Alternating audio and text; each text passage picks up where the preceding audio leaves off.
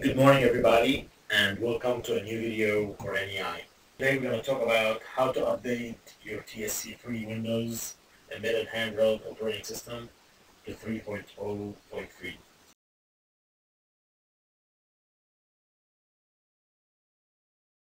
Before we get started, it's more important that before you update that you back up all your data on your TSC3 because this update will erase the Ranger of the TSC3. So make sure to navigate to your Trimble data and copy all that Trimble data folder and put it on your desktop. Just have to make sure that you copy all the data to your computer.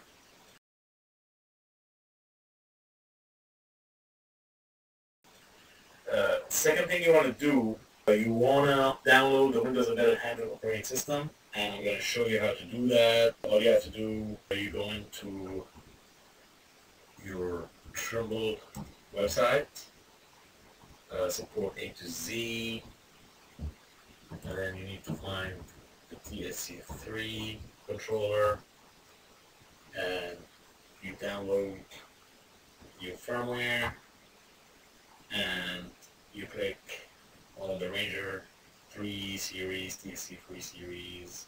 Once you click on this, it's going to download, and actually here you can read all step-by-step tutorial on how to do the download.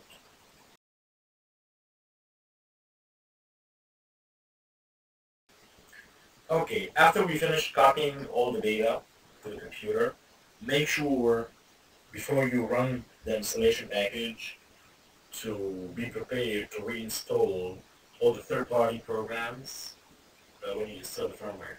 Because you're not going to only lose your data, but also you're going to lose all the software that's installed on your data collector. So now I'm going to show you how to run the installation for Windows Installer package. You run it, and then you're going to click on Next. Then you're going to accept the terms, and you click on Next again, and then you hit Install, and then you hit Install again, and then you can see the installation process. Once this is finished, you click on Finish, and now you are ready to install the operating system. So to install the operating system, you go to All Programs, you search for Trimble, and then you go to TSC3 Ranger Firmware Update, and then you run the update. You click on Next. Next. Now this is a very important process because you need to reset your Ranger.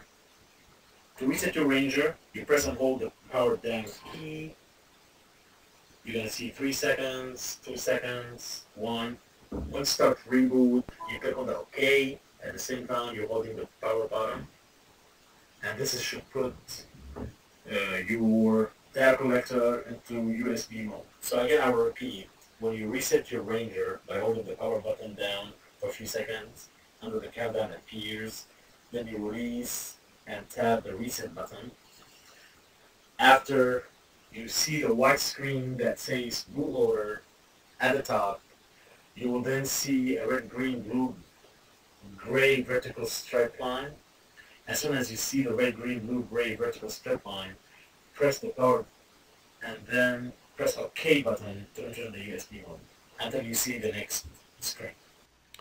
Okay, once you see the next button, you want to make sure that you connect an AC adapter on your Ranger, and then you connect the Ranger to the PC via USB, and then you click Next. And then you're going to see another Next, and you accept, you hit Next, and now it's going to update your operating system on your data collector. And you're going to see your process on your screen. This should take about a minute or so. And you're going to see all the components that you are trying to update. Alright, when this is completed, all you have to do is hit Next, and then you click Finish, and then you're going to follow the instructions on your data collector screen.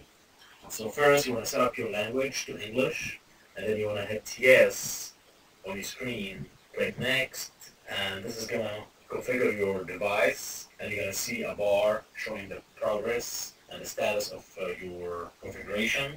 This should take about a couple of minutes, depending on how fast is the update process going on. Then your device will be restarted, and you're going to follow the instructions on your screen, running Windows Embedded Handheld for the first time, like as a factory reset.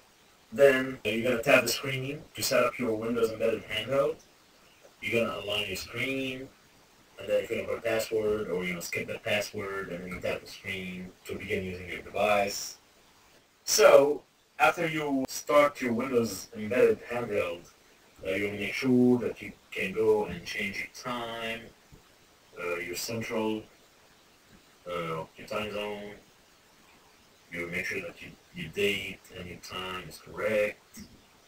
You hit OK, you hit yes for changes, and now there is nothing installed on your device, so make sure that you connect to Trimble Installation Manager. You'll make sure that you are connected, and then you can proceed by installing the appropriate version of Trimble Access. Make sure that you are licensed for it, and you can click on the language.